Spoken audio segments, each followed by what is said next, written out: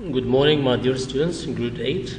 This is a new lesson of grammar, the passive voice. The passive voice. First, if you need more explanation and more exercise and examples, you can use this link to give you more video on the YouTube. Now the passive voice. We have two voices in English, passive and active. All right? Active voice means what? Normal sentence, subject, verb, and so on. But the passive voice, it is like we say in Arabic, al-mabni al-majhul. All right? This is the passive voice. When you start with the object. We'll see this. We read together. Verbs have different voices and moods. The voice of a verb tells whether its subject performs or receives the action. So it depends on the subject. A verb in the active voice, all right, when the subject performs the action or the verb, all right. So the active voice means when the subject, the person, for example, does the action or perform the action. Okay, when the subject perform the action. This is the active voice. Passive voice, the opposite way. When the subject receives the action or the verb. How come? Look at these examples to understand this more. Active voice. Neuroscientists study the brain. Neuroscientists study the brain. What is the subject? Yes, neuroscientists. This is the subject, the persons who does something. The verb or the action is study. So they study the brain. This is the normal way of sentence. Look at the passive voice. What is the change? First, we have to identify the parts of the sentence. Neuroscientist, this is the subject. Study, this is the predicate or the verb. The brain is what? Yes, the object, or the direct object. In the passive, we put the object first. We put the object first. So we start with the brain. All right? And here comes the change of the verb. The brain is what is studied. And then we add by the subject of the main sentence, by neuroscientists. What happened? We put the verb, the object first. And the subject, that was subject, we put in the end, preceded by this particle by, or preposition by, all right? By neuroscientists. And the verb changed. Study changed to what? Is studied. What happened? This is verb to be. And the studied, this is the past participle. And this is the main form of any passive voice. We use verb to be. Look at this, verb to be plus past participle. That's it. Verb to be according to the tense. When it is present, so it is. When it is past, so it will be what? Was.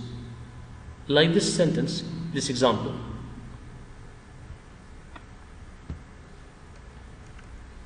The next example, look at it.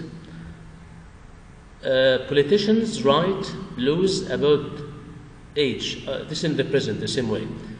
Politicians write laws about age. Passive, laws, this is the object, laws in the start. Write will be what?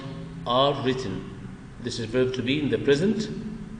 Are. Why are? Because this is plural, but that was, or that is singular. So brain is, but laws are. Past participle write, written. Laws are written about age. Very simple. All right. Now, this is the present simple in the passive. Verb to be and is are plus past participle. This is our first step, or our first part in this lesson. So remember this rule to help you a lot.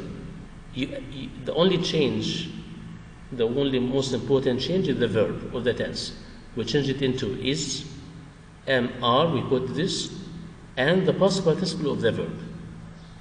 All right? And we act as I told you, we put the subject, the object at the subject of the new sentence. For example, I'll answer with you some of these sentences, and the rest will be homework. Yes, till number 8. So we'll take the first 2, or say the first 3, and you take 5 items homework. Number 1, I love my parents. I love my parents. What is the subject? I. The verb love. The object, my parents. So how to do it? Start with what? My parents. I start with this. My parents. Love. The verb is present or past? Present. So how to? My parents what? Is, am, or are? Yes, my parents are. Love would be what? What is the past participle of love? Loved. By me. As I told you, by before the subject. But can I say by I or by me? By me. So, my parents are loved by me. Number 2, she writes plays. She writes plays. What is the object? Plays. Yes, very good. This is the object. We'll start with it. Plays. Yes, are. Right would be what? Written. Yes. By she or by? Yes, by her. By her. Plays are written by her. All right, very good. Number 3, birds build nests. Birds build nests. Yes, the object is nests. We'll start with these nests. Which one? Are. Yes. Build. The past participle of build will be what? Built. Very good. So the sentence will be like this: nests are built by birds. All right. That's it. So from 4 to 8, this is the first part of your homework. From 4 to 8. Okay. Next part, number B. This next part about the past tense or the past simple. Here instead of am, is, are, we'll use what? Was or were. When is the verb? Where the verb?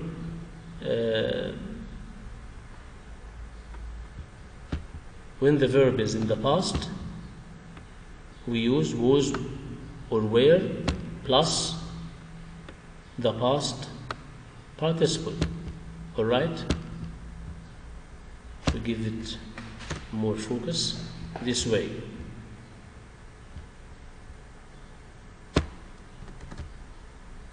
These are the most important parts.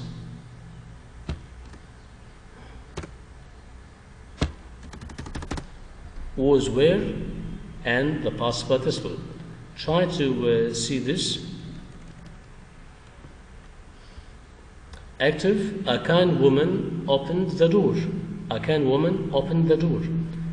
This is the subject, kind woman. The verb opened in the past. The door, this is the object.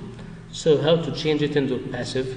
We start with the door. The door, yes, this is past. So we use was or were. The door, yes, was, and the past participle from open or opened would be opened. The door was opened by a kind woman. All right. Another example. The teacher praised the boys. The teacher praised the boys. So what is the object? The boys. Yes, we'll start with it. The boys, yes, were praised by the teacher. Very good. This is a very simple way of acting. Now come to the homework, or some will answer the same way, some items, and the rest will be homework. How many are they?